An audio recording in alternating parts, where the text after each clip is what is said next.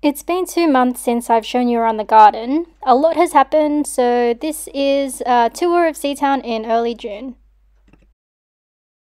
This place 2 months ago has completely changed. It was always my goal for this area to be a perennial wildlife garden. So 2 months ago it looked like this. And it took about a month and a half to get it completely weeded and ready for planting. The plants have been in the ground for around 2 months now, and some are doing better than others. That is the valerian, which is doing okay. We've got some sedums. That is an echinacea that I divided from another plant in the garden, and that's a self-seeded nasturtium. We've got a bunch of lavenders, and this is one of my oyster plants that is flowering. I'm quite surprised by that because I planted them in quite late, and I thought they were kind of dead, but it survived. That is one of my other sedums, which is got really nice dark foliage, and this is an Aquilegia that has finished flowering, and those are the seed heads. Then I got distracted by the bird that just landed. It was probably waiting for me to leave to eat some strawberries.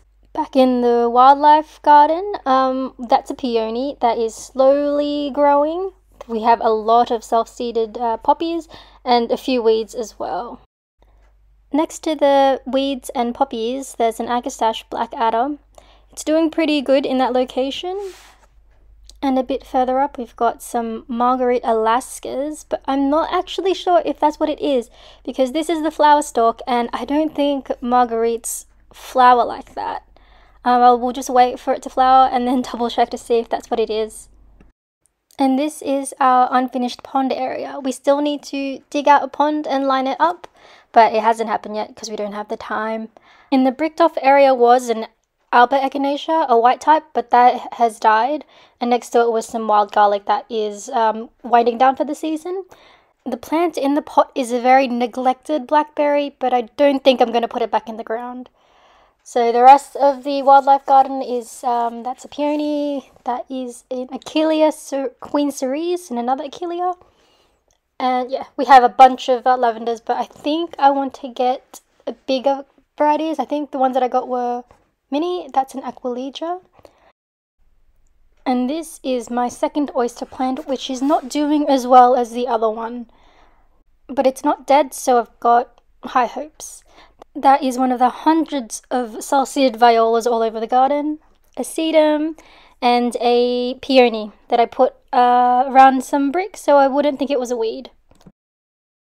So the last thing to do in this area is to make the pond, and I'm thinking about gating it as well. Across from the wildlife garden are 6 garden beds that still need to be a bit weeded and cleared until I can plant some things in. Over winter we actually covered most of these beds in black plastic to stop the weeds, which really helped a lot. We barely weeded when you took the plastic off.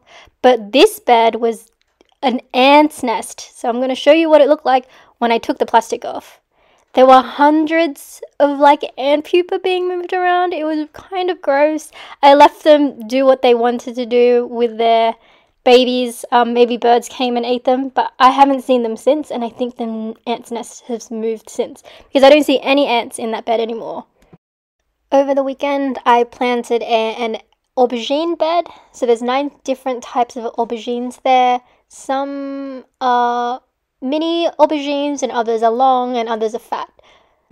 And I mulched it with straw to help retain some moisture, because this is a very exposed, full sun, all day type of bed. And next to it we have the peppers bed. So these are all different types of paprika, some capsicums, as we would say in Australia. We've got some purple ones. That's a little flower there.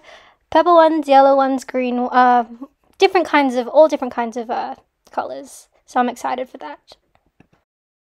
The last bed in this row still needs to be cleared, but there's some poppies growing, also some poppies with some aphids growing, and some violas as well, which have spread all over the garden. And here are a pile of bamboo sticks that we need to use to support our tomatoes this year. There is a huge dump site of old bamboo support sticks from a tree nursery in a town that is about 15 minutes from us. So this year, instead of growing the tomatoes up a string, I'm going to grow them up the bamboo sticks.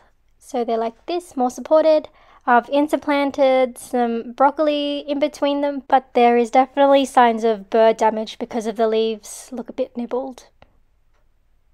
This is a leakscape from a leek that has been in the ground for a couple of years. This leek has been since the previous owner had the place around 2 years ago. This is my garlic and walking onion bed.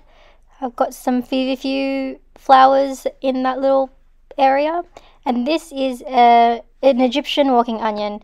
So these onions, they sprout to flower, and then it gets really heavy, falls on the ground, and once it touches the ground, it starts to spring up a new onion plant in that area, which is why they're called walking onions. They're really interesting. It's the first time I've grown them, so I'm interested to also see how they taste as well, but I'm assuming they're the same as like shallots. In between my garlic are some parsnip babies that we'll hope to eat by Christmas. Under this netted bed are a whole bunch of different types of brassicas. We've got some igloo cauliflower, some purple broccoli, a Romanesco broccoli. I put them under because we have lots of birds in the garden that tend to really like eating these type of vegetables, as you can see in the tomato bed. And the netting is doing quite well protecting this area. Next to the brassicas are onions. I put them in quite late. They aren't as big as they were from last year, but one has already started bulbing up there, and the row behind is definitely a red type of onion because you can see it on the stem. I found a lot of little bits of strawberries left over from birds scavenging from the strawberry bed. And these are my potatoes growing in some grow bags. I have 4 varieties, one in each grow bag. They are doing pretty well, and I'm quite surprised by that because I planted them out very, very late this year. The understory of the plum tree is doing really well. I just need to do some pruning and some maintenance, and then it should look a little bit more tidier. And I've replaced all the little pebbles in my bird bath with one huge rock, and I think it is a success because I've seen bugs use it as a support to drink. The plum tree itself is completely overladen with so many fruits that the branches are now drooping. All the branches are pretty much covered in little baby plums. Last year we didn't have as much because when it flowered there was a big freeze and a lot of the flowers fell off, but this didn't happen this year, so we have a lot of plums that I need to thin out later on in the season. The compost bay area is looking a bit ratty right now. That's one of my projects, to clear it out and tidy it up a bit. I did see a weasel a few weeks ago, which was really fun to see. I have a bunch of voles in the garden, so that's probably why it's attracted a weasel. Back at the front of the garden is the greengage plum tree that I've planted. I noticed that there's a vole hole right next to it. I haven't ruined it yet, but the tree itself is doing pretty well. The front flower bed hasn't been uncovered yet, but we still have a lot of self-seeded plants inside. That's a sunflower there. These are lots of little calendulas that have popped up from previous plants from the previous year. And I've got some self-seeded nigellas, which is a really nice surprise because I forgot to sow nigellas this year. We are slowly uncovering the rest of the beds at the front. I'm a bit apprehensive about it because I know there's definitely a bunch of mole and vole holes in those beds because I've seen the vole a couple of times. This area, which is where the dahlias are, is mostly empty except for some mint that's come from the neighbours.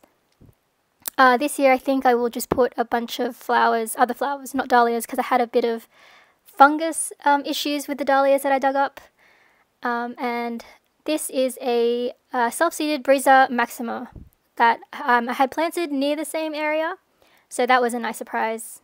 The uncovered strawberry bed, the strawberries are finally slowly ripening, but unfortunately because it's uncovered we've got a lot of birds and probably other little critters that are picking the strawberries off and eating them. Like this one, I have a bunch of unfinished strawberries, but apparently they come back and finish them because I checked and it was gone when I came back later in the afternoon. This is another covered bed. It's full of different types of lettuces and things that would probably get nibbled by birds and other insects.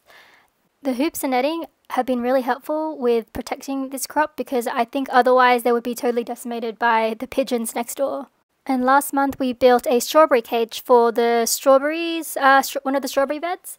It's been really helpful, but unfortunately some of the strawberries are growing through the wire like that, and if we don't push them before they form, it's really hard to push them back in. So that one is definitely stuck. The strawberry cage has been really good with protecting the ripe strawberries from birds and other animals, but the only downside is that it's quite hard to put it back on after you've taken it off and not completely trap or break off other strawberry bits that are not in the cage when you close it. This year I went really crazy with growing different types of brassicas. There's 3 types in this. That is a Cailette, the middle row is a summer purple broccoli, and the last row is a perennial variety, which is a perennial called 9-star perennial broccoli. This apple tree I inherited from the previous owner. I actually moved it last year, so it didn't have any fruits because he got a bit stressed, but this year we have little baby apples. The guy who owned it previously didn't really take care of it, so I'm quite surprised it's still alive. And this area behind it is completely messy and still needs to be cleared out. My Maya lemon is leafing again, but I don't know if it's going to survive because it's like leafing from the base of the tree because the top part completely died off during the winter. In this crate are a bunch of tomatoes that I still need to plant, and there are 4 tomatillo plants that I also need to put in the ground. Those leaves don't look that great. I'm not sure if that's sick or something, but most of these should be in the ground by the end of this weekend. And these are my cosmos plants. I put them out so they could harden off before I planted them out. A lot of them have already started to flower, and I've topped most of them as well, so they can branch out more. Those are Aquilegia seedlings that I grew from seed, and I'm quite surprised that they've actually grown. That's a mixed columbine mix, so there's different types of colours. That is a Cerinthe. It's a honeywort plant, and it's flowering, so I need to put it in the ground. In the greenhouse there are so many dahlias, this might as well be a dahlia nursery. I have a lot of them on a shelf, but I still don't have enough space for all of them. A lot of them have already started growing from the tubers, which is great to see. And I have topped a lot of them, and they've already started branching, as you can see from the little shoots there. And this one, I also cut it a few weeks ago, and it's also branching out from the other little branches. So these are definitely going to be put in very soon. These are my zinnias. They are not doing very well. Something's eating them and they look a bit anemic. Those also really need to go into the ground. These are more dahlias, but these are not mine. My friend gave me some of her tubers. She doesn't have enough space, so I have grown them on for her and also topped them. There's a few there that I actually grew from seed last year that she also wanted to keep, so those are those. And these are a bunch of phlox that I've grown from seed. This red one is called Brilliance. I didn't get many plants from the seeds that I planted, but I did get a few sugar stars. That one is sugar stars, and there is there's also sugar stars. There's another one there that I also grew last year, and that one is creme brulee. I need to pinch the tops of these off to encourage more branching so they can flower more. I have so many other little seedlings that I really need to put in the ground. That's a sage. Also on that tray are some aubergines. That tray right there was some feverfew, and these are really thirsty aubergine plants. I ended up giving them some water afterwards to help hydrate them. 90% of all these seedlings I grew from seed, and that is the state of my greenhouse right now. I have a lot to still plant out, a lot to tidy up, and I really want to clean out the greenhouse too because it's a bit musty. And the newest addition to Seatown is a little pergola. This was made about 2 weeks ago. It's to help support the grapes because they're just basically flopping all over the place. Erwin, he painted the bottoms of them with some waterproof paint, so that should stop the rotting. And we also cleared and wood chipped the area underneath it so we could have a really nice sitting down area underneath the grapevines. We might also staple some more, like maybe some wiring up there to help support the grapes more. I'm not sure how heavy they will be once the grapes start forming. And that was the end of the early June Seatown tour.